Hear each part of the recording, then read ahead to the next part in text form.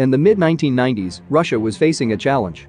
The MiG-29 Fulcrums, believed to be the masterpiece of Soviet military technology, were brought down easily by the US F-15 Eagles in combat over Iraq. Furthermore, the F-22 Raptor was about to enter service and began to outpace the once dominant F-15 Eagle.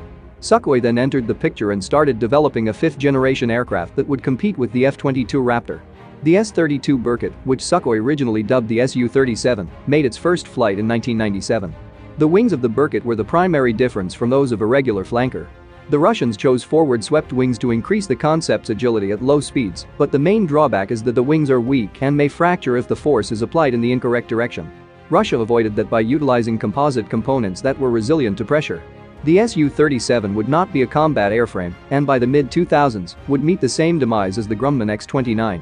The 4 prototypes were retired after the Russians gave them a new name, the Su-47, and conducted many test flights.